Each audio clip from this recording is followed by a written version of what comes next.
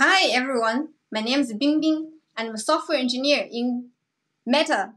I'm focusing on storage system right now, and I'm here today with Kumar, who will join me later to share the journey of building Delta, which is a chain replication blob storage system with all of you.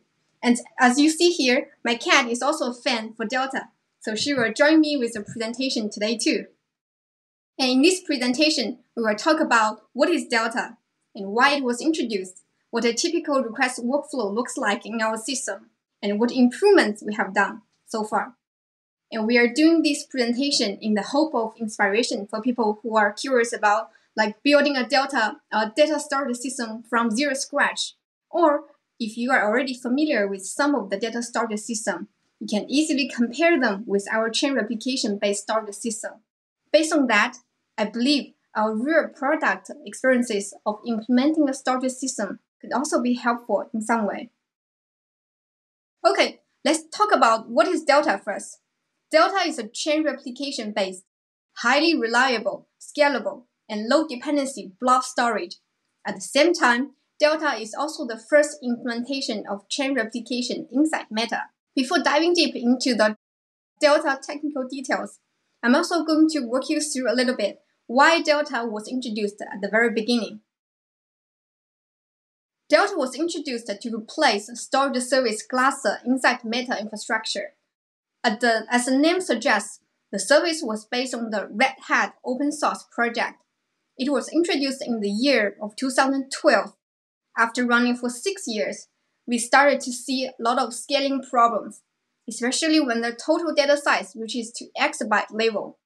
Since cluster was not designed to run at petabyte scale, let alone exabyte, it took significant effort to run cluster at this scale. Then the plan to migrate from cluster started at the year of 2019. At the same time, Delta project was proposed to support some of the cluster use cases from the migration. And one of the most important one is Meta's build system. Delta became alive in the first region at the end of 2020. Since then, we have been serving as a storage system for Meta build and distribution system. The service has also evolved and then started to support a few more use cases since then. Okay, now you know why Delta was introduced. You might also be wondering, why did we choose chain replication to build the Delta instead of the broadly used quorum-based replication? Okay, let's take a look at the quorum-based replication system first. In a typical quorum-based storage system, there are usually several replicas for each blob. One of them is primary, and the others are the secondaries, as the diagram we see here. Client usually first send a write request to the primary node. After the primary node has persisted data and succeed the write request, it will try to forward all the write requests to all the secondary nodes in parallel. In most of the system, as soon as a primary node sees the majority of the secondary node persisted data successfully, the client is told, okay, your write request has been succeeded.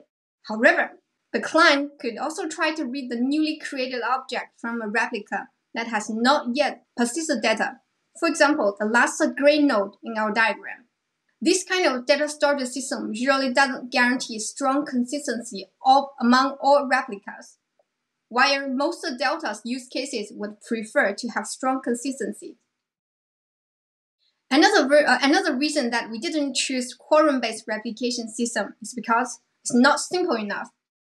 Electing a primary node and changing the cluster state are the two fundamental tasks that all nodes must work together to perform robustly.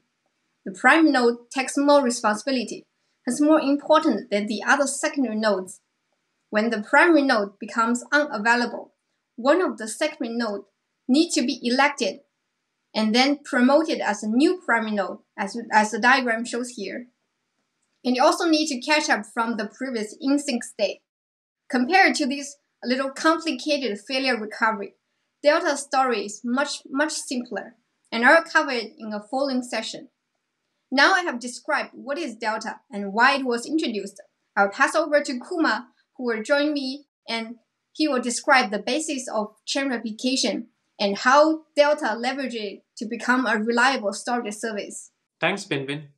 Before I resume from where Binbin left, I would like to quickly introduce myself. I'm Kumar. I've been at Meta for a couple of years now. Throughout my tenure at Meta, I've been with the Delta team. I'm super excited to share some of the cool things that we have been working on over the past couple of years. Alright, now that we have refreshed our understanding with how quorum based replication systems work, let's try to understand how chain replication works. That's important because Delta is based on this research paper. It's called chain replication for supporting high throughput and availability. Chain replication is a different approach to coordinating clusters of storage servers. In chain replication, all replicas in a replica set are chained together, like a linked list of nodes as shown in this diagram. The first node of a chain is referred to as the head, and the last node is referred to as the tail of the chain.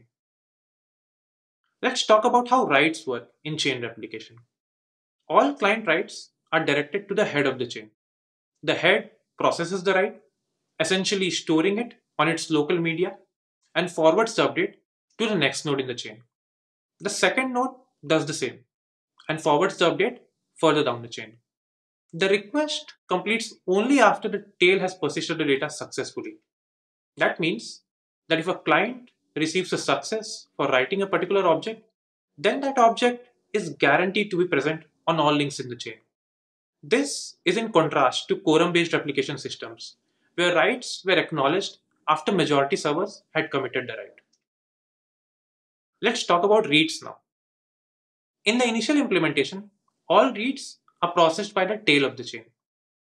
Since a write request is only marked successful when all links in the chain have processed it, this guarantees that any objects read from the tail are already present on all links in the chain. This way, we ensure strongly consistent reads. Again, this is in contrast to how reads work in quorum-based replication systems, where reads could be eventually consistent, as described by Binbin in a previous slide. It must be pretty clear at this point that the tail would become a hotspot, as it's the only node serving all the reads while also serving writes. We'll get back to this and talk about how we can optimize the reads at a later stage in the presentation. With the basics of chain replication out of the way, let's talk about how everything comes to life. This is what a Delta bucket looks like. A Delta bucket is a client-specific cluster of servers that store data for a particular customer. A bucket includes lots of chains.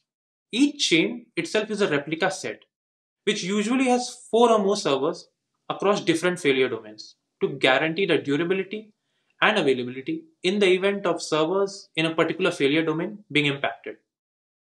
Each chain serves a slice of data and traffic, essentially behaving like a logical shard. As far as scalability goes, we can just add more hosts into a cluster or add more chains. As of now, we add more servers and rebalance data across these newly added servers. We haven't implemented scalability via adding more chains at this point, but it can definitely be done if required. As described earlier, all client writes are directed to the head of a chain, while all reads are served by the tail of a chain. This configuration of all hosts and chains in a particular Delta bucket is stored in a metadata storage service. This metadata storage service is built on top of Zookeeper. Clients depend on this bucket config to determine the hosts to send requests to, head in case of writes and tail in case of reads. Delta is primarily focused towards serving critical package workloads and other low dependency use cases. As such, we have made conscious efforts to keep the service as low dependency as possible. Delta's only dependency is this bucket config store, and we have employed appropriate failover measures in case this metadata storage service is unavailable. Now that I have described the basics of chain replication and how Delta leverages it to become a reliable storage service, I'll pass it over to Binbin to talk about how our service has evolved over a period of time. Thanks, Kumar, for introducing what is Delta and how does chain replication gets implemented in our system for version 1. After initial V1 implementation of Delta storage, we have also continuously improved the service from different aspects. I'm going to describe how we improved the story for failure detection and recovery, and how we optimize the replication protocol for better performance. And Kumar then will introduce our cross-region replication and disaster recovery stories. The first Delta evolution was failure detection and recovery. Delta is a stateful service with a unique cluster layout. We can't simply use any Meta's in-house service or tools to maintain the fleet, so we need to implement the failure detection and recovery ourselves. For failure detection, we apply some voting logic, where a host gets disabled if several peers voting to be unhealthy. Take the diagram as an example. Link 3 in the chain is now not reachable by link 2 and link 4. Both the upstream and downstream vote link 3 to be unhealthy. Then, link 3 gets disabled and removed from the chain. Of course, there are several decisions that we need to make here, and what kind of a trade-off that we need to think about. One of them is how long the timeout for link 2 and link 4 should wait until marking link 3 to be unhealthy. We can't trust the server's network to be stable all the time, since there are always transient network issues, or we can't set this timeout to be too short, but it can't be too long either.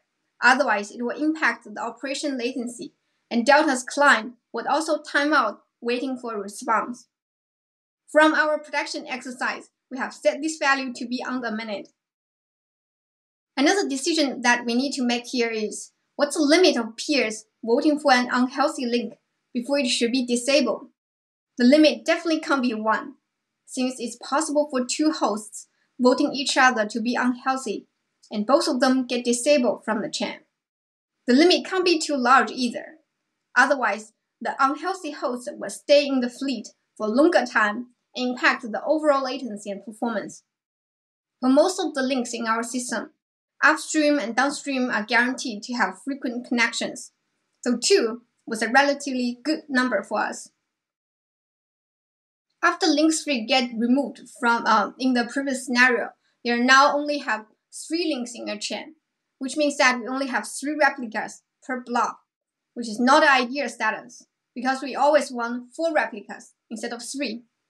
Let's take a look at how the chain will be recovered, and then we can bring 1 more replica for this blob in the chain. To recover the chain, we also created a separate fleet management service named Ringmaster.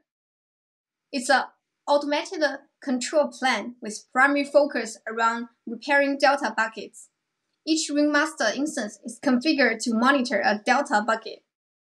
When any chain in the bucket is missing a link, just like our chain here, Ringmaster attempts to repair it and then enable a host to the tail, which becomes the new tail. This newly added host could be the original link 3 host after fixing, for example, some hardware issue or network issue. Or it could be a totally new host, but we usually prefer to fix a chain with the original link 3 host, since the physical host still have most of the blobs, and it could save the time to sync up blobs from its original upstream. I also want to point out that we have done some innovative stuff here. For example, the original chain replication paper puts both duties of failure detection and failure recovery on an external service, while in Delta, we let the chains detect failures for peers themselves, and then get repaired externally, which is a Ringmaster service. Another improvement we have done is try to optimize the chain replication protocol, aiming for better performance. As Kumar has mentioned in a previous slide, you may also notice in order to guarantee strong consistency, all the read requests were going to the tail of the chain. Obviously, the read throughput is limited by the network bandwidth of a single host. This is definitely not ideal status. So the limited host was the tail of the chain, and this definitely is not efficient. You might already able to guess how we can improve it. Yes, we can always distribute that. We try to improve the read latency via apportioned queries, which is also based on a paper, by the way. The read requests now have been spread across all links in the chain. In this way, we were able to increase more than 50% of read capacity in our system, which is a dramatic increase. Wow, I really want to celebrate this for a second here. Okay, now the celebration is done. Theoretically, our read speed could be improved 4 times faster, but we can't achieve this in reality because the read throughput increase doesn't come for free after distribution. So in order to keep the strong consistent nature of delta, the link needs to query from tail of the chain first to verify the blob existence before returning the blob content to the client. Now I have included delta's failure detection and recovery, as well as protocol improvement. I'll pass over to Kumar to talk about other delta evolutions. Thanks again, Binbin. Carrying on with other features introduced as part of Delta's evolution, I would like to talk about cross-region replication.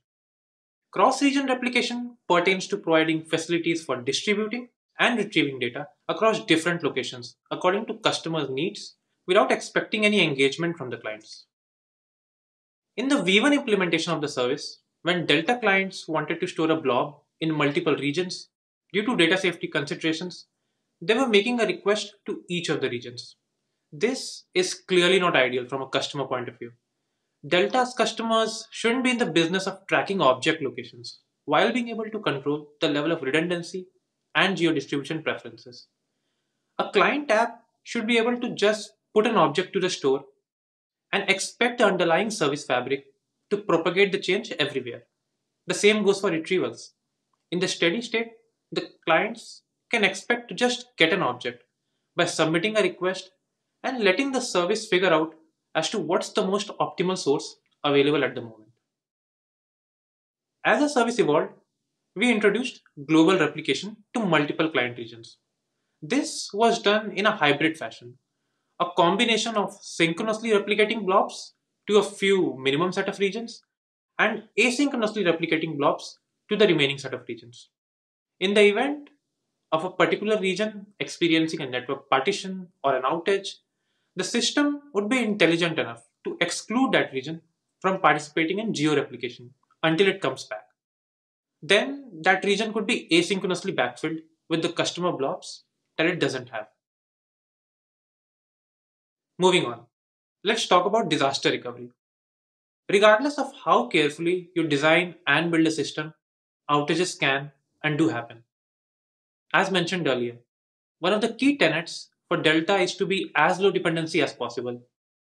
Alongside having minimal dependencies, we have also invested in having a reliable disaster recovery story.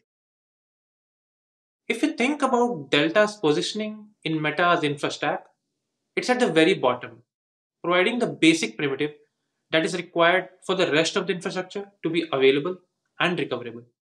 This makes us a particularly viable storage service option for use cases that care about disaster preparedness and recovery. As of now, we have integrated with archival services to continuously back up customer blobs to cold storage and Darkstorm. Darkstorm is a bootstrap environment which is available even when all of Meta's infrastructure is down. Additionally, we have developed the ability to continuously restore objects from both cold storage and Darkstorm. Out-of-box integration with archival services provide us with reliable recoverability guarantees in severely degraded environments. We have a bunch of partner teams who have integrated with our service because of our disaster recovery guarantees. Well, that's all we have for today's presentation. But before I let you go, I do want to talk about what's in the pipeline and what lies ahead. We are working on a centralized backup and restore service for all core infrastructural services within Meta. Any reliable stateful service must be able to produce a snapshot of its internal state, essentially backups, and rehydrate the internal state from a snapshot, the restore flow. Our goal is to position ourselves as a gateway to all archival services and provide a centralized backup offering to our customers. Additionally, we want to serve as a reliable recovery provider by providing our customers with a seamless recovery path for these backups. This includes recovering from scenarios like isolated failures, regional outages, global outage, data wipeout, and much more. These are the first couple of major investments for this year, and many more such efforts lie ahead in our future roadmap. That's it from us.